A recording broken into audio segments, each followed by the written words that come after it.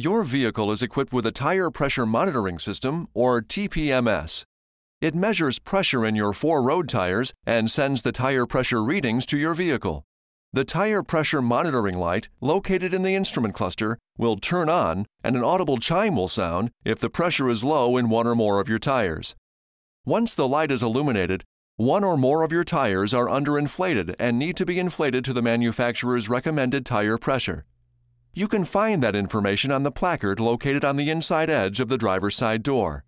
Now, even if the light turns on for a short time and then turns off, your tire pressure still needs to be checked. Remember, tire pressures change with air temperature change. Keep this in mind when checking tire pressure inside a garage, especially in the winter. Tire pressure may increase from heat during operation. Do not reduce this normal pressure buildup or your tire pressure will be too low. Here's an important note though. Do not try to use the TPMS warning light as a tire pressure gauge, as it does not automatically turn off when the proper pressure is returned to the tire. When the tire is properly inflated, you may have to drive for a bit before the system resets itself and turns the warning light off.